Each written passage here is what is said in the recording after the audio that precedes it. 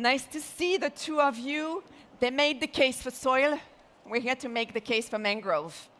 It can seem a little bit far away, maybe for people in the audience. So, Amandine, I'm going to just ask you to, same thing, set the stage, get us started. Give us like the 3 top global facts on mangrove, just so that we know what we're talking about.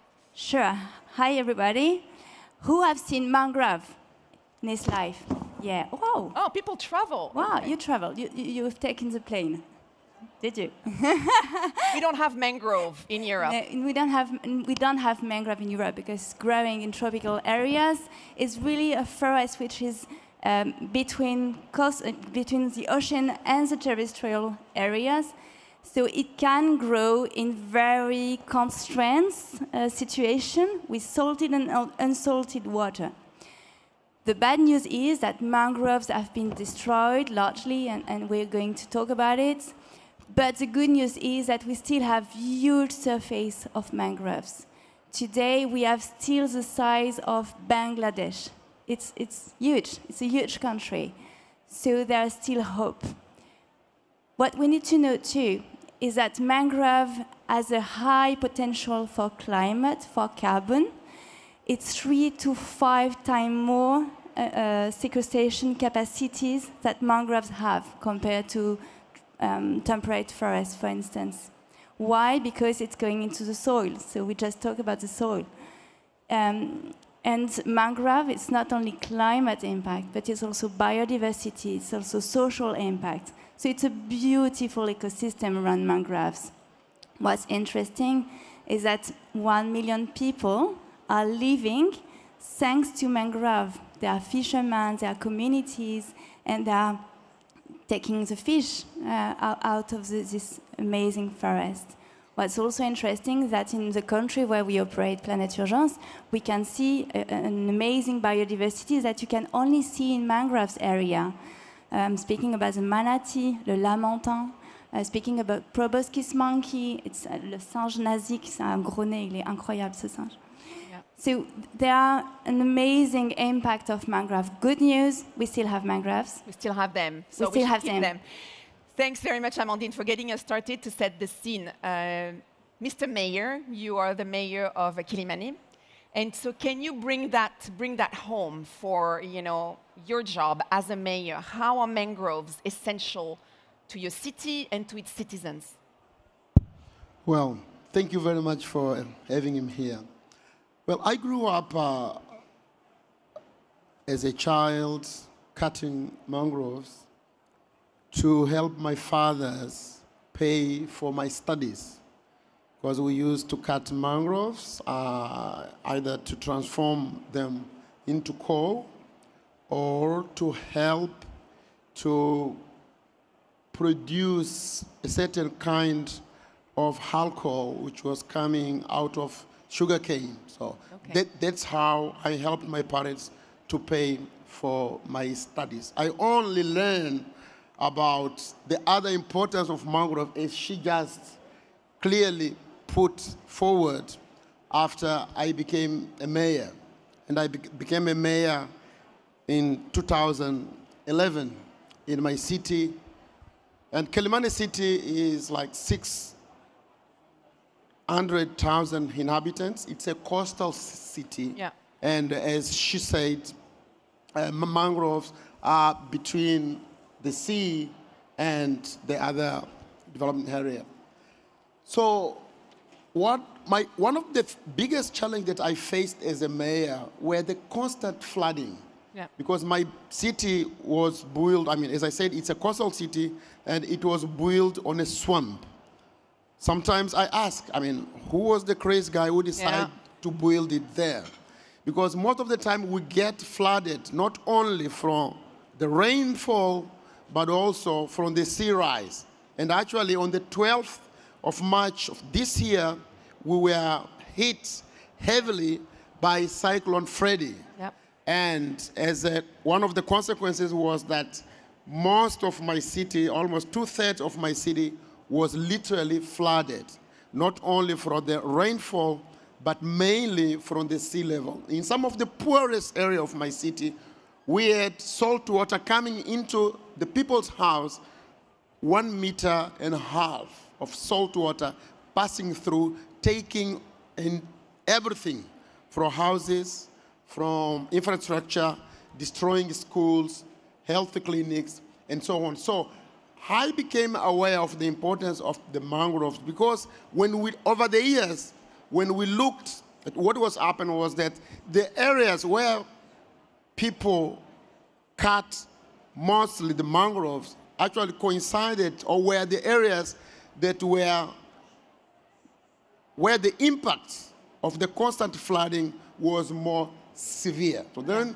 we started making the link or looking the reasons, and we found out that actually mangroves were the first line of defense against erosion, against flooding, but also as 60% of the citizens of my city, they get their income from the fishing industry.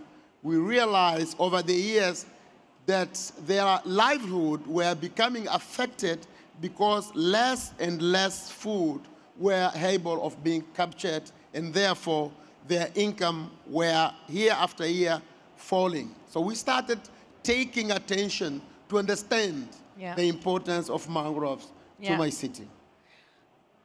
I mean, the example that you mentioned about the cyclone reminds us also of the urgency of investing in this restoration of this ecosystem. And I mean, it wasn't the only cyclone over the past year, right? It was the third or fourth, right? In the last 4 years, more than 5 cyclones hit Mozambique.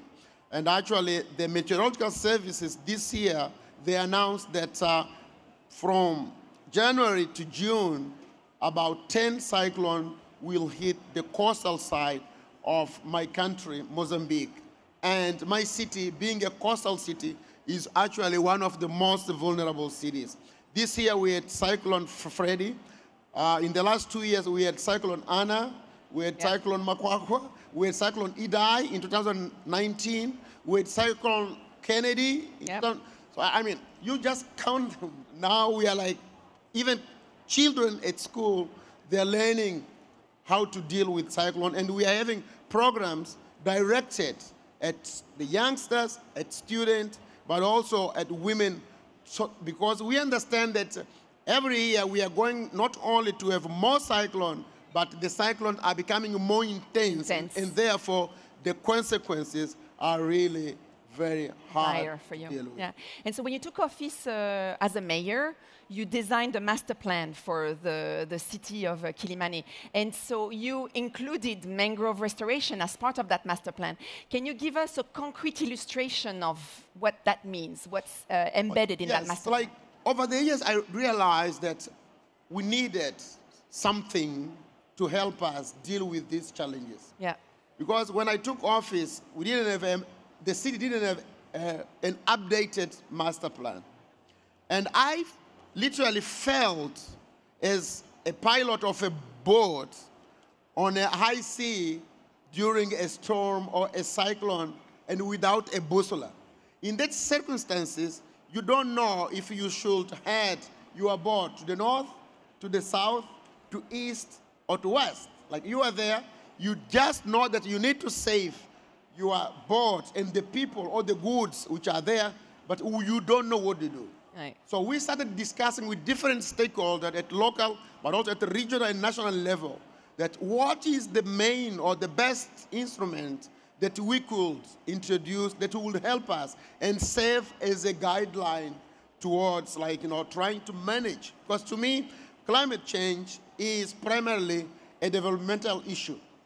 So we came up with a master plan. Actually, it took us almost 8 years to have it because we didn't have either the human expertise or the financial resources to have a master plan. And for example, in my country, the law requires to have a master plan, the law requires that more than 10 national specialists be involved in it. And central government don't provide that resource. So you need to find the resources yourself, if you are a city, and fly in more than 7 times, more than 10 people from the capital to your city. And actually my city is 1,800 kilometers from the capital. So you need to bring about 8 times 10 people flying to your city, Yeah, that sounds which, like a headache, I mean, it's adding costs for having such vital instrument that helps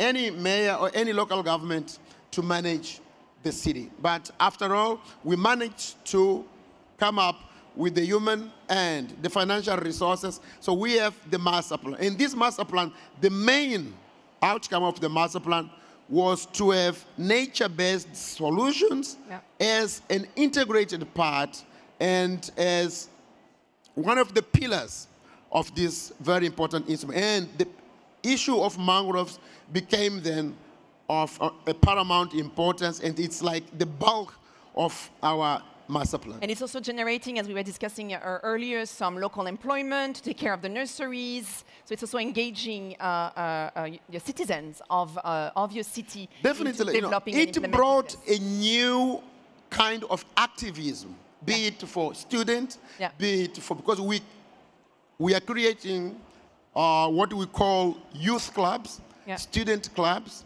but also local disaster management teams in different locations in my city, so as to equip women, equip the youth, but also equip the local community with instruments, but more important, with awareness and knowledge about this phenomenon and about the importance and how to deal with a disaster when it comes and why mangroves are important. I recall in one of those meetings where we are trying to raise awareness, when one of my citizens came up and he asked me, "But Mr. Mayor, I don't understand.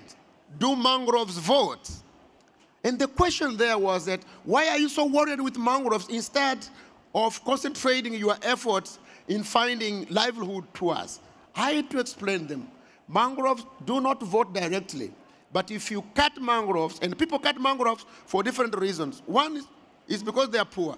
They need mangroves either for cooking or to build their own houses. I mean, they say, we understand, mangroves are important to build our houses, for cooking, because they are also a breeding space for fish, so that the biodiversity importance. They are not stupid, they understand it. But the question is, what are the alternatives? And when they asked me, do mangroves vote? The question was, why don't you care about me?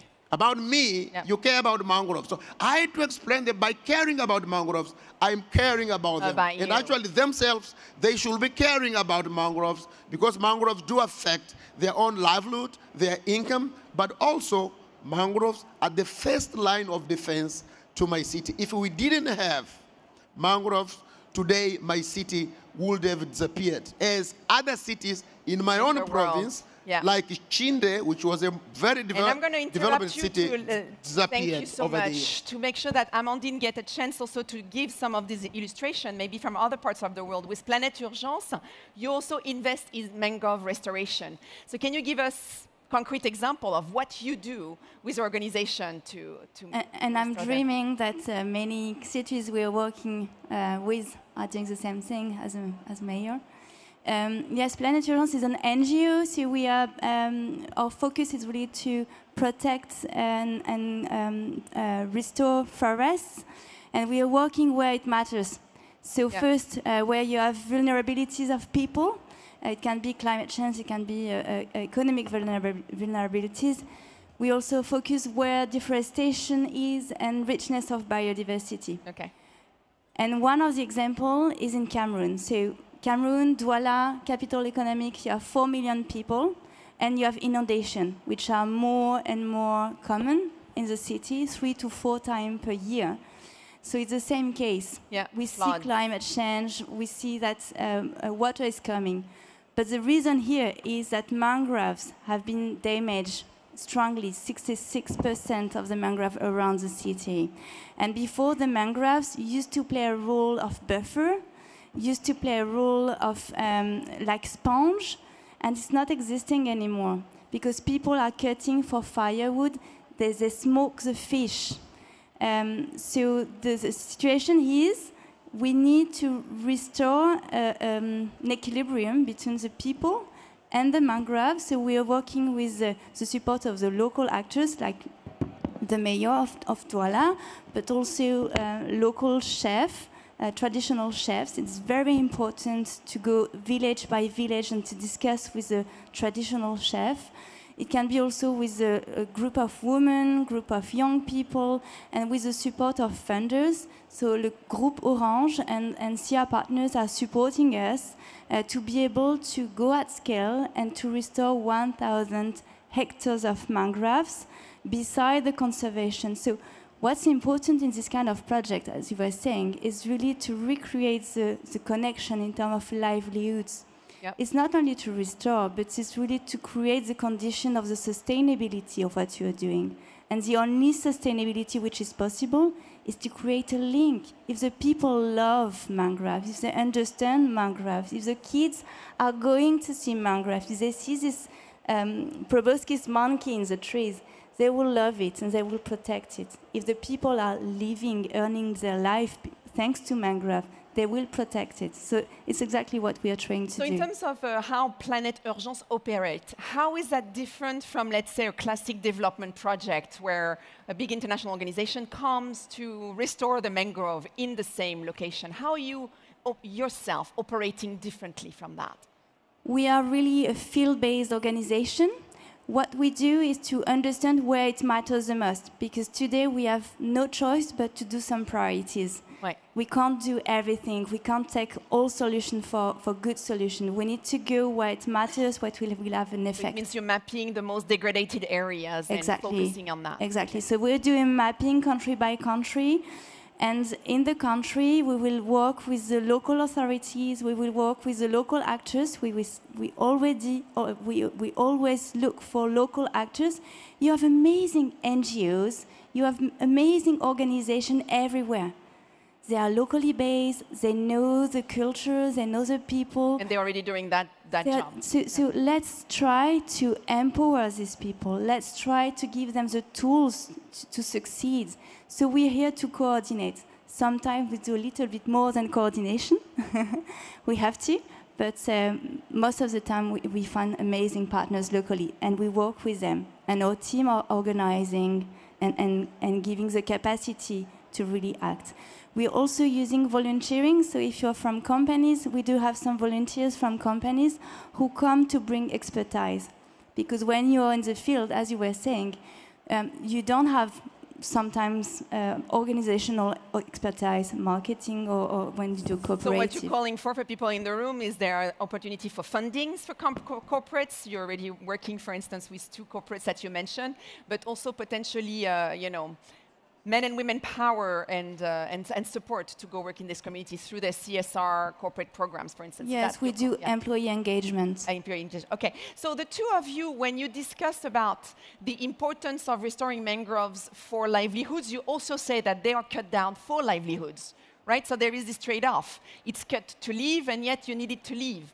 So how is that managed at the level of your project? How are you managing that? Is that through awareness raising also, or how does that work? It's a mix, and it's the most complex part because yes, chicken and the egg here, right? Yeah, rewilding or restoring mangroves area, it's easy. You have the seeds hanging in the trees, you take it, you put it in the ground, in the good areas, and it's growing. We are in tropical areas, so it's growing very fast during all year. What is really important is the sustainability. So it's a really personalized approach. It's really depending of what is the culture around mangrove? In some countries, there are some non-scientist way of seeing things. So we need to adapt. Working with local community. Yeah. Mr. Mayor, how do you deal with this trade-off? And that'll be if you can keep it short because we're already out of time. That's concrete for you because you need to be elected also to continue the work, right? So how do you deal with that? Definitely. I mean, first of all, I think it's engaging those you want to work with and you want actually to better their lives. You need to listen to them. Because most of the times we think that we know everything. But what I've learned is that by listening, you learn much more. And actually, you get the ownership.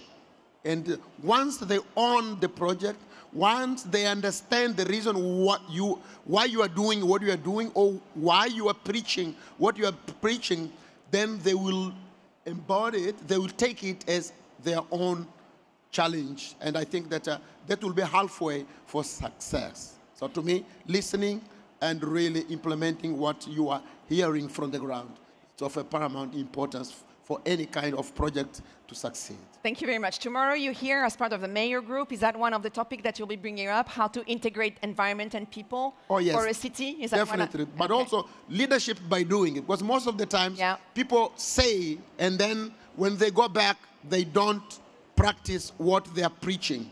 So people need to see that you are doing what you are preaching, which is very difficult. Because if the local citizens, they don't have energy, definitely the mayor has got energy at his home. Like, you know, the house of the mayor is in a better condition and it's not made out of the mangrove. So how do you translate, how do you resonate what you are saying with your own lifestyle? I think that's, to me, its core. Thank you very much. One last word, Amandine, from you as we wrap up on the importance of mangrove restoration. Yes, mangrove seems to be very far away, even if you've been there for some of you.